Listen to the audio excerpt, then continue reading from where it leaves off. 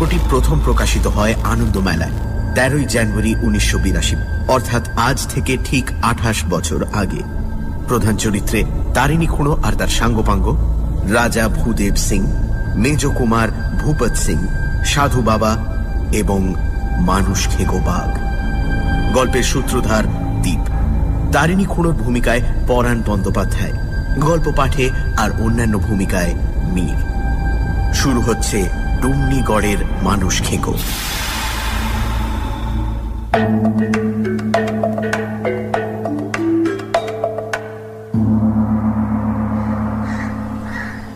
আমি তখন ছিলাম ডুমনিগড় নেটিভ স্টেটের ম্যানেজার, বললেন তারিণী খুঁড়ো। ডুমনিগড় ম্যাপে আছে? জিজ্ঞেস করলো ন্যাপলা। ন্যাপলার মুখে কিচ্ছু আটকায় না। তোর কি ধারণা ম্যাপে যা আছে তার বাইরে আর কিছু নেই? চোখ কান কুঁচকে বিস্ময় আর বিরক্তি দুটোই একসঙ্গে প্রকাশ করে বললেন তারিণী খুঁড়ো। ম্যাপ তৈরি করে কারা? মানুষ তো। ভগবানের সৃষ্টিতে ডিফেক্ট থাকে জানিস? জোড়া মানুষ, সায়ামিস টুইন্সের কথা শুনিসনি? হাতে 6টা করে আঙুল, বাছুরের 2টো মাথা, এসব শুনিসনি? ম্যাপে নেই ডুমনিগড়। এই নিয়ে ফিলিপসের অ্যাটলাস কোম্পানিকে কড়া চিঠি দিয়েছিলাম সেই সময়। তারা লিখলে ভেরি সরি, আগামী সংস্করণে শুধরে দেবে। দেয়নি যে সেটা স্রেফ গাফিলতি। ডুমনিগড় হচ্ছে মধ্যপ্রদেশের বাঘেলখণ্ডে। মাইহার অবধি ট্রেন, তারপর 132 কিলোমিটার পূবে গাড়িতে। হ্যালো? ন্যাপলা চুপ মেরে গেল। আমরাও বাঁচলাম, কারণ তারিণী খুঁড়োর গল্প শোনার আগ্রহ আমাদের সকলের সমান, ন্যাপলারও। খুঁড়ো আসলে আমাদের কেউ হন না, তবে খুব ছেলেবেলা থেকেই দেখে আসছি ইনি মাঝে মধ্যে আসেন আমাদের বাড়িতে। আমার জন্মের আগে বাবারা যখন ঢাকায় ছিলেন তখন তারিণী খুঁড়ো ছিলেন আমাদের পড়শি। তাই খুঁড়ো, বাবারও খুঁড়ো, আমাদেরও খুঁড়ো। খুঁড়ো ছাড়া আর ওকে কেউ কিছু বলে বলে জানি না। বাবার কাছেই শুনেছি যে ভদ্রলোক নাকি চাকরির ধান্দায় সারা ভারতবর্ষ ঘুরেছেন, আর অভিজ্ঞতাও হয়েছে বিচিত্র রকম। কাজেই গল্পের স্টক অঢেল। খুঁড়ো বলেন যে শুধু আর্টের খাতিরে যেটুকু কল্পনার আশ্রয় নিতে হয় সেটুকু ছাড়া নাকি সবই সত্যি। গল্পের প্রথম লাইন বলে থেমে গেছেন খুঁড়ো, কারণ তার ফরমাস মতো দুধ চিনি ছাড়া চা এসে গেছে। এই জিনিসটি একটু বেশি রসিয়ে রসিয়ে খাচ্ছেন দেখে ন্যাপলা অধৈর্য হয়ে বলল, ডুমনিগড়ে হলোটা কি? বলছি বললেন তারিণী খুঁড়ো। এই রটি খাওয়ার অভ্যাস আমার ডুমনিগড় থেকেই। রাজা ভূদেব সিং এর হয়েছিল ডায়াবেটিস। এককালে 7 রঙের 7 রকম মিঠাই বরাদ্দ ছিল রোজ দুবেলা। তাছাড়া নিয়মিত মদ্যপান করতেন। আমার ডাক পড়তো সন্ধেবেলায়, যেদিনই খুলতেন সঁপায়ের বোতল। সঁপে নামটা আমাদের সকলের কাছেই নতুন। অশিক্ষিতরা যেটাকে বলে শ্যাম্পেন, বললেন খুঁড়ো। যাই হোক, রাজা একদিনে সব পরিত্যাগ করেন। আমার চোখের সামনে 16 স্টোন থেকে 9.5 স্টোনে নেমে এলো ওজন। আর সেই সময়ই খুনটা হয়। খুন? আমাদের 5 জন শ্রোতার 5 রকম গলায় একসঙ্গে উচ্চারিত হলো প্রশ্নটা। হ্যাঁ, খুন। রাজার 3 ছেলে, শ্রীপদ, ভূপত আর অনুপ। ছোটটা রায়পুরে রাজকুমার কলেজে পড়ে, আর বড় দুটো পড়াশুনো শেষ করে ডুমনিগড়েই থাকে। বড় শ্রীপতি হলো খুন। শ্রীপতের ইয়ার ছিল নারায়ণ শ্রীমল, ধনী ব্যবসাদার, ডুমনিগড়ের রাইস কিং পুরুষোত্তম শ্রীমলের একমাত্র ছেলে। জুয়ার আড্ডা বসত নারায়ণের বাড়িতে। এক সন্ধ্যায় তুমুল বচসা হয় শ্রীপত আর নারায়ণে, প্রায় হাতাহাতি।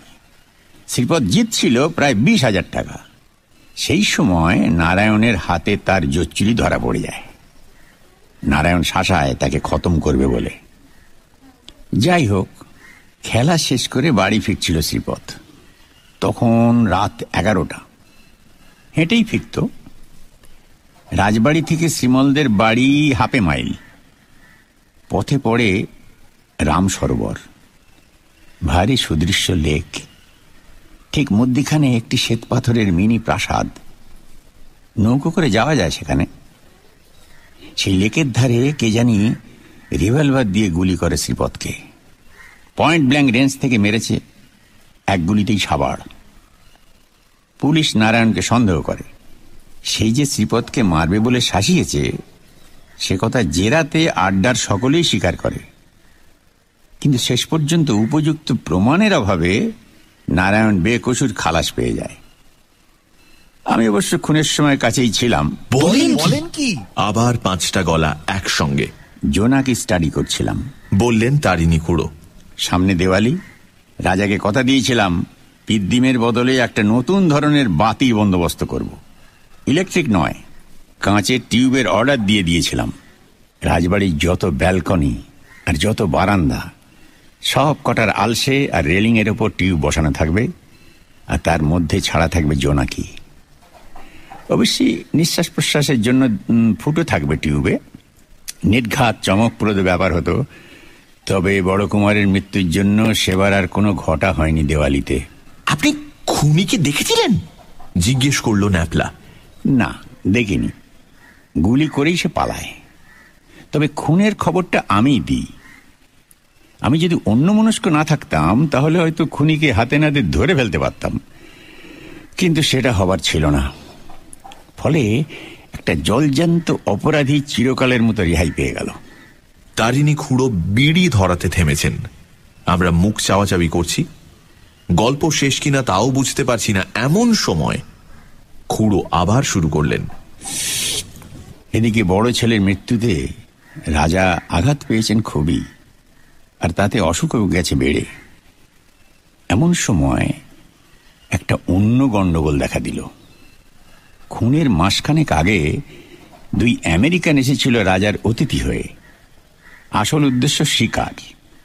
ডুমনিগড়ের পূব দিকে পাহাড়ের শ্রেণী, আর তার পাদদেশে গভীর জঙ্গল, যাকে বলে হান্টার্স প্যারাডাইস।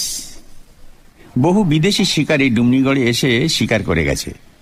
রাজা তাদের জন্য ঢালাও বন্দোবস্ত করে দিয়েছেন। বিটাররা বন পিটিয়ে, কাঁশি ক্যানেস্তারা পিটিয়ে বাঘ এনে ফেলে দিয়েছে শিকারীদের সামনে, আর তারা হাতির পিঠ থেকে শার্দুল সংহার করে খুশি মনে দেশে ফিরে গেছে। এইবার এই 2 আমেরিকানের একটি নাম স্যাঙ্গার 40 হাত দূর থেকে পরপর 2টি গুলি মেরেও বাঘকে জখমের বেশি কিছু করতে পারল না। একটা গুলি লাগলো লেজে, একটা পিছনের পায়ের গোড়ালিতে। সেই বাঘ এখন হয়ে গেছে নরখাদক। এটা খুবই স্বাভাবিক ঘটনা, তোরা জানিস বোধহয়। পুলাম্বি, হাড্ডা আর থুয়ারা পাহাড়ের নিচে এই 3টি গ্রাম থেকে 17 জন মেয়ে পুরুষকে ধরে নিয়ে গেছে সেই বাঘ। গায়ের লোকে রাজার কাছে এসে হত্যা দিয়েছে। ওই বাঘের শেষ না দেখা পর্যন্ত তাদের স্বস্তি নেই। বাঘের ভয়ে তারা বাড়ি থেকে বেরোতে পারে না। সেই সুযোগে তাদের ক্ষেতের ফসল খেয়ে নিচ্ছে হরিণ আর শুয়োরের দল। রাজা ডেকে পাঠালেন আমাকে, বললেন, ট্যারি। রাজা আমাকে ট্যারি বলেই ডাকতেন। ট্যারি, এখন তুমি ভরসা। এই ম্যান ইটারের একটা বিহিত না করলেই নয়। তোমার কি লোকজন লাগবে বলো, আমি দিয়ে দিচ্ছি। তুমি 2-1 দিনের মধ্যেই বেরিয়ে পড়ো। এখানে বলা দরকার যে মেজ কুমার ভূপত সিংও শিকারে সিদ্ধহস্ত। 23 বছর বয়স, কিন্তু এর মধ্যেই বড় বাঘ ছোট বাঘ মিলে সংখ্যা দাঁড়িয়েছে 73। তবে এটা জানি যে রাজা মেজ কুমারের খুব একটা ভক্ত নন, কারণ সে অতি উচ্ছৃঙ্খল প্রকৃতির ছেলে। তাছাড়া মদ জিনিসটাকে একটু বেশি রকম পছন্দ করে। আমি মেজ কুমারের হয়ে একবার সুপারিশ করেও কোনো ফল হলো না। কাজে আমাকেই রাজি হতে হলো। আমার তখন জোয়ান বয়স, সবে 30 পেরিয়েছে। চোখে মাইনাস পাওয়ারের পুরু চশমা সত্ত্বেও অভ্যর্থ টিপ। কর্নেল হোয়াইটহেড নিজে হাতে ধরে বন্দুক চালানো শিখিয়েছেন আজমিরে থাকতে। যেখানে উৎপত্তি হচ্ছে সেখানে পৌঁছতে হলে একটা ছোট নদী পেরোতে হয়। সে নদীর নাম লুঙ্গি। কেন জিজ্ঞেস করেছিনি ন্যাপলা? কারণ উত্তর আমি জানি না। এই লুঙ্গিরই পাশে এক অশ্বত্থ গাছের তলায় মাস 4 হলো এক বাবাজি এসে আস্তানা গেড়েছেন। এ খবর আমরা পেয়েছি। রাজার আবার হোলি ম্যানে খুব বিশ্বাস। বলে দিলেন যাবার সময় আমি যেন একবার দেখা করে যাই। রাজা শুনেছেন বাবাজির কাছে নাকি অনেক রকম ওষুধ আছে। যদি ডায়াবেটিসের কোনো ওষুধ বলতে পারেন আমি যেন সেটা জেনে নিই। জানুয়ারি মাস, প্রচন্ড শীত পড়েছে সেবার। তারই মধ্যে দুটি বেয়ারা সমেত বেরোবার সব তোড়জোড় করে ফেললাম। রাজার কাছে বিদায় নিতে গিয়ে দেখি মেজকুমার বসে রয়েছেন তার ঘরে। বুঝলাম একটা কথা কাটাকাটির মাঝখানে গিয়ে পড়েছি। রাজা তখনও হাঁপাচ্ছেন এবং আমার সামনেই মেজকুমারকে কড়া কথা শুনিয়ে তাকে ঘর থেকে বিদায় করে দিলেন। বেরোবার মুখে কুমার আমার প্রতি যে দৃষ্টি হানলেন সেটা মোটেই প্রসন্ন নয়। বুঝলাম তাকে বাদ দিয়ে আমাকে বাগ মারতে পাঠানো হচ্ছে, সেটা আদৌ ওর মনোপুত নয়। তবে সিদ্ধান্তটা তো আমার নয়, সেটার জন্য দায়ী স্বয়ং রাজা ভূদেব সিং। কাজেই আমার ওপর চোখ রাঙানোর কারণটা বোধগম্য হল না। লুঙ্গি নদী ডুমরিগড় থেকে 32 মাইল, অর্থাৎ আজকের হিসেবে 50 কিলোমিটার। তখন দ্বিতীয় মহাযুদ্ধ চলেছে, তবে ডুমরিগড়ে জিপ আসেনি। রাজার একটা পুরনো ফোর্ট ছিল, সেটা খুব মজবুত। তাতে করেই পৌঁছে গেলাম 1 ঘন্টার ভেতর। শিকারের জন্য যাবতীয় যা কিছু দরকার সবই সঙ্গে এসেছে। নদী পেরিয়ে আরো যেতে হবে 17 মাইল। তার জন্য ফরেস্ট ডিপার্টমেন্টের গাড়ি থাকবে ওপারে, রেঞ্জার নিজেও থাকবেন। আমরা গিয়ে উঠব ফরেস্ট রেস্ট হাউসে। অবশ্যই ওপারে যাবার আগে একটা কর্তব্য সারতে হলো। উদাস বাবার আশ্রমে একবার ঢুঁ দিতে হলো। গেরুয়াধারী বাবাজি শিষ্য শিষ্যা পরিবেষ্টিত হয়ে পর্ণকুটিরের সামনে বাঘছালের উপর বসেছেন। সামনে ধুনি জ্বলছে। চেহারাটি বেশ ভক্তি উদ্রেককারী। দাড়ি গোঁফ জটা সত্ত্বেও অনেক সাধুর চেয়ে বেশি পরিষ্কার পরিচ্ছন্ন। জঙ্গলি ভাব একেবারেই নেই। সাধু আমাকে দেখেই স্মিত হাস্য করে আইয়ে বলে তার সামনে একটা জায়গা দেখিয়ে দিলেন। আমি গিয়ে বসলাম। সাধু চেয়ে রইলেন আমার দিকে। ঠোঁটের কোণে সেই স্মিত হাসির রেশ। মনে মনে ভাবছি, এ তো দেখার কি আছে। এমন সময় বাবাজি হঠাৎ বলে উঠলেন, বাঙালি। এবং যেভাবে যে উচ্চারণে বললেন তাতে বুঝলাম ইনি নিজেও বাঙালি। এতে অবাক হলাম বই কি, কারণ যেদিন থেকে বাবাজি আস্তানা গেড়েছেন সেদিন থেকে শুনছি এনার কথা, কিন্তু কেউ বলেনি ইনি বঙ্গ সন্তান। কি চাস তুই? এখানে বলে রাখি, বাবাজিদের এই হোলসেল তুই তোকারির ব্যাপারটা আমি মোটেই বরদাস্ত করতে পারি না। তাই এনার প্রশ্ন শুনে ধাঁ করে মাথায় রক্ত উঠে গেল। বললাম, রাজার অনুরোধে তোর সঙ্গে দেখা করতে এলাম। বাবা কিন্তু আমার মুখে তুই শুনে মোটেই বিরক্ত বা বিচলিত হলেন না, বরং এবার যে কথাটা বললেন তাতে আমি হকচকিয়ে গেলাম তো বটেই, সেই সঙ্গে বেশ খানিকটা নম্রও হয়ে গেলাম। রাজার জন্য ওষুধ আমি দিয়ে দিচ্ছি, বলিস চিন্তা করার কিছু নেই, অসুখ সেরে যাবে। তবে পুত্র শোক থেকে রেহাই নেই। বড়টা গেছে, পরেরটাও যাবে। ছোটটি ভালো ছেলে, সেই বাপের মুখ রাখবে। তবে রজত নেই কপালে, কারণ রাজা আর থাকবে না দেশে। দেশ স্বাধীন হয়ে যাবে। আমি কি বলবো ভেবে পাচ্ছি না। এমন সময় বাবাজি বললেন, তোর জন্য ওষুধ আছে। আমার ওষুধ? সেবার কি? আমি জিজ্ঞেস করলাম, কিসের ওষুধ? তুই বাঘের পেটে যেতে চাস? সেটা আর কি যেতে চাই বলুন। তাহলে আরো কাছে আয়। আমি আরেকটু এগিয়ে গেলাম সাধু বাবার দিকে। বাবাজি তার ঝোলা থেকে একটা কৌটো বার করে তার থেকে খানিকটা সবুজ মলম নিয়ে আমার কপালে ঘষে দিলেন। হিং আর কস্তুরি মেশানো একটা গন্ধ এলো নাকে। ব্যাস, আর ভয় নেই তোর। রাজার জন্য ওষুধ নিয়ে বিদায় নিলাম। মনে মনে বললাম, বাবাজির ক্ষমতা অসীম, কারণ আমার কাছ থেকে তুই থেকে আপনি সম্বোধন আদায় করে নিতে লেগেছে ঠিক 2 মিনিট। রেস্ট হাউসে পৌঁছে গেলাম আধ ঘন্টার মধ্যেই। গিয়ে দেখি সব ব্যবস্থা হয়ে গেছে। আমি আসছি সে খবর আগেই পৌঁছে গেছে। 3 গাঁয়ের 3 মোড়ল এসেছে আমার সঙ্গে দেখা করতে। বললাম আমার যতদূর সাধ্যে আমি করব। শীতকালের দিন ছোট, তাই 4:30-র মধ্যে বনমোরগের রোস্ট খেয়ে বেরোবার জন্য তৈরি হয়ে গেলাম।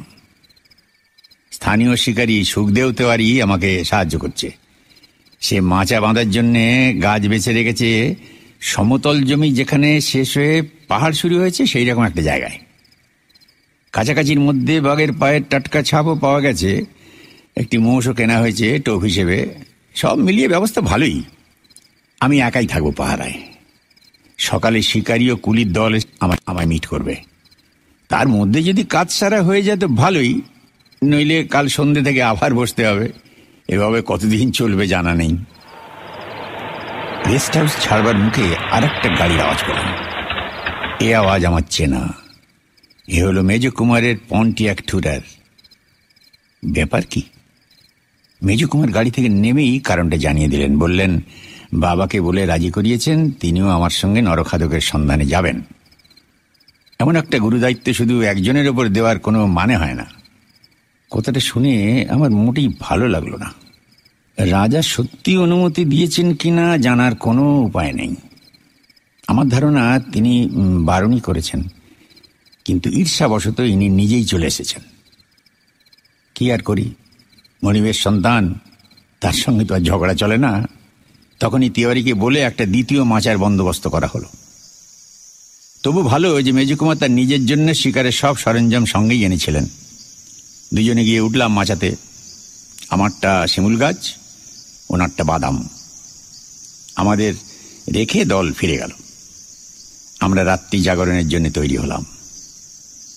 নিচে থেকে যাতে বাঘ বুঝতে না পারে তার জন্য দুটো মাচার নিচেই লতা পাতা দিয়ে কাউন্ফ্লেজ করা হয়েছে।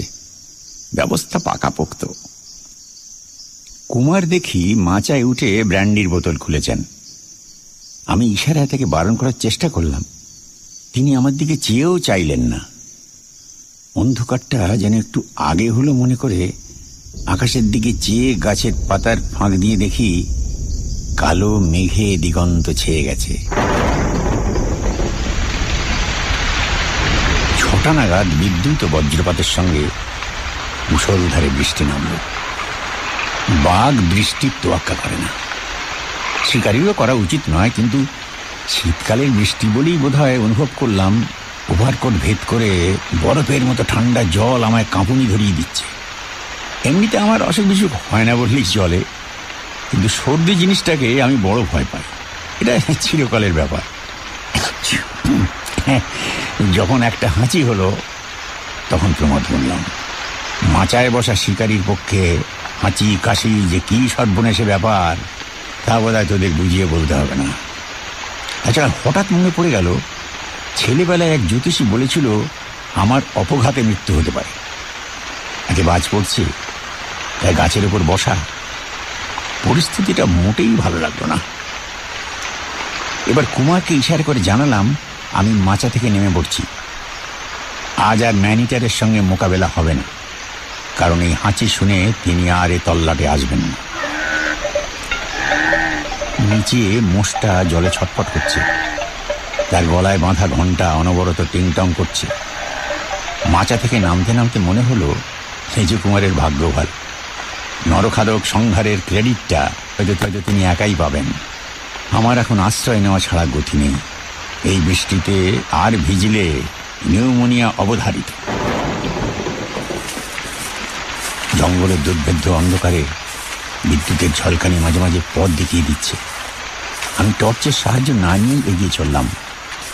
যেদিকে পাহাড় সেই দিকে।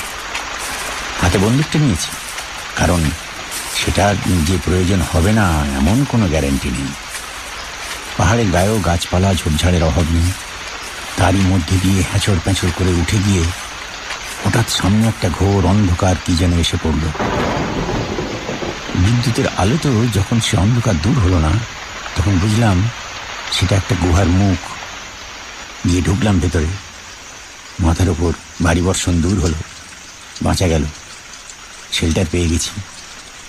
পকেট থেকে টর্চ বার করে সামনে ফেলে বুঝলাম গুহার অপর দিকের দেওয়াল টর্চের আলোর নাগালের বাইরে। কমপক্ষে 500 লোক এ গুহায় আশ্রয় নিতে পারে। আলোতেই দেখলাম সামনেই একটা মাঝারি আকারের পাথরের চাঁই। সেটাতে পিঠ দিয়ে বসলাম গুহার মেঝেতে। বাইরে সমানে বৃষ্টি হয়ে চলেছে। বিদ্যুতের আলোতে বুঝতে পারছি পাহাড়ের গা দিয়ে জলের ধারা নেমে এসে গুহার মুখের সামনে একটা ছোটখাটো জলপ্রপাতের সৃষ্টি করেছে। পকেটে সিগারেট দেশলাই ছিল, সেটা এই অবস্থায় ব্যবহারযোগ্য হবে কিনা ভাবছি। এমন সময় তড়িৎ ঝলকানিতে একটা ব্যাপার দেখে চমকে উঠলাম। একটি লোক এসে গুহার ভেতর ঢুকল। লোকটির সামান্য খুঁড়িয়ে হাঁটা থেকে বুঝতে পারলাম ইনি মেজকুমার। তার 7 বছর বয়সে পায়ের পাতার উপর দিয়ে চলে যায় বাপের রোলস রয়েস গাড়ি। সাহেব ডাক্তার মেজর স্টেভিংসের অস্ত্রোপচারের ফলে পা সেরে যায় ঠিকই, কিন্তু ডান পায়ের তুলনায় 1 ইঞ্চি ছোট হয়ে যায়। তার ফলেই এই খোঁড়ানো। মেজকুমারের অন্ধকার দেহ আমার দিকে এগিয়ে এসে আমার পাশেই বসল। একটা বোটকা গন্ধ কিছুক্ষণ ধরে পাচ্ছিলাম, তার সঙ্গে এবার হেনেসি ব্র্যান্ডির গন্ধ যোগ হলো। তারপর অনুভব করলাম গরম নিঃশ্বাস পড়ছে আমার মুখের ওপর। তারপর মেজকুমারের কণ্ঠস্বর প্রবেশ করলো আমার কানে। শত্রুর শেষ রাখতে নেই জানো।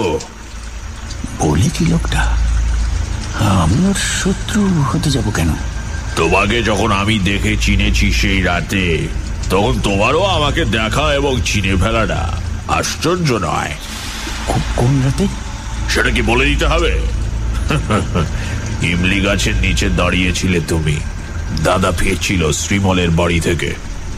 আমার গরম লাগতে শুরু করেছে, ওভারকোটটা খুলে ফেলতে পারলে ভালো হয়।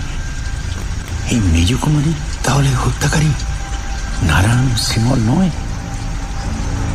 দাদাকে হটিয়ে নিজে গদিতে বসাল, যেমন আরো অনেক রাজপরিবারই হয়ে থাকে। কিন্তু আমার সে চিনল কি করে সে রাতে? ত্রয়োদশীর চাঁদ উঠেছিল তখন। তোমার চশমার কাঁচ চকচক করছিল সেই আলোয়। এত পুরু কাঁচ এ তল্লাটে আর কারণ নেই। আমি চুপ করে আছি। আমার চোখের পাওয়ার মাইনাস নয়, এই চশমাই আমাকে বিট্রে করল। একটা খুট করে শব্দ পেলাম। মেজকুমারের টোটা ভরা রাইফেল উঁচিয়ে উঠেছে। ও আমার মধ্যে ব্যবধান 2 হাতের। ওই বাঘমারা 12 বোরের আগ্নেয়াস্ত্র এই দূরত্ব থেকে আমার উপর প্রয়োগ করলে আমার দেহ শতটুকরো হয়ে ছড়িয়ে পড়বে গুহার চারিদিকে। কিন্তু ওটা কি?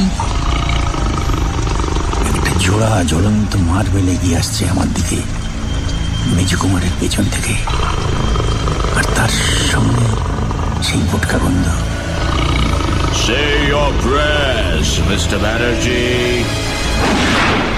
বিদ্যুতের আলোতে বন্দুকের ইস্পাতের নল ছেলে দিয়ে উঠল, আর পর মুহূর্তে একটা ভারী ধাতব শব্দে বুঝতে পারলাম বন্দুক গুহার মেঝেতে আছড়ে পড়েছে।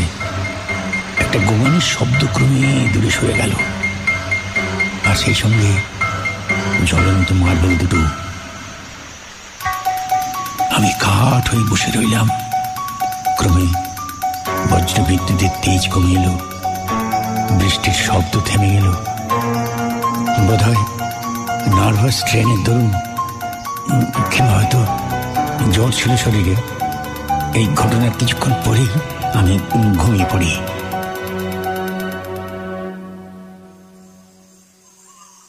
যখন ঘুম ভাঙল তখন ভোর হয়ে গেছে।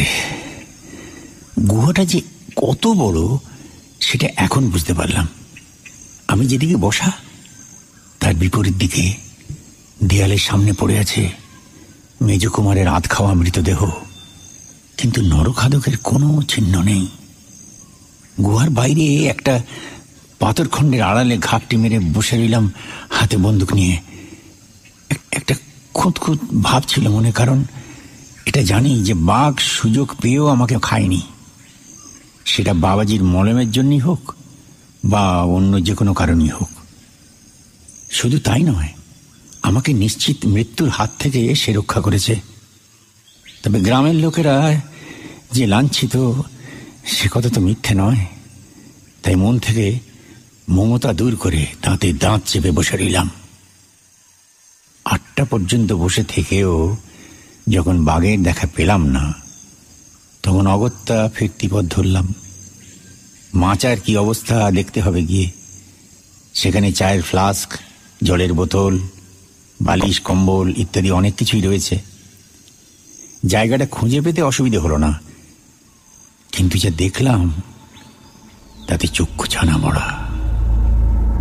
মাচা সমেত শিমুল গাছ বজ্রপাতে ঝলসে গেছে, আর তার পাশেই পড়ে আছে মৃত মোষ, আর তার কাঁধে দাঁত বসানো মৃত নরখাদক।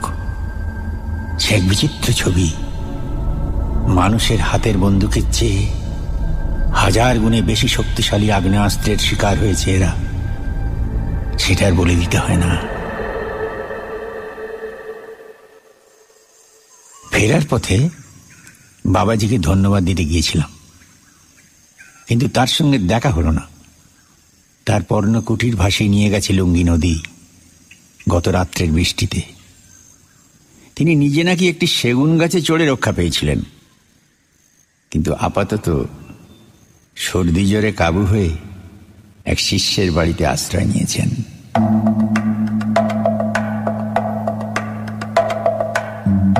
শুনছিলেন ডুমনিগড়ের মানুষ খেকো, রচনা সত্যজিৎ রায়, তারিণী খুড়োর ভূমিকায় পরাণ বন্দ্যোপাধ্যায়, গল্প পাঠে এবং বাকি ভূমিকায় মীর, শব্দগ্রহণ, আবহ সঙ্গীত এবং স্পেশাল এফেক্টসে রিচার্ড, পরিকল্পনা ও পরিচালনায় ইন্দ্রাণী।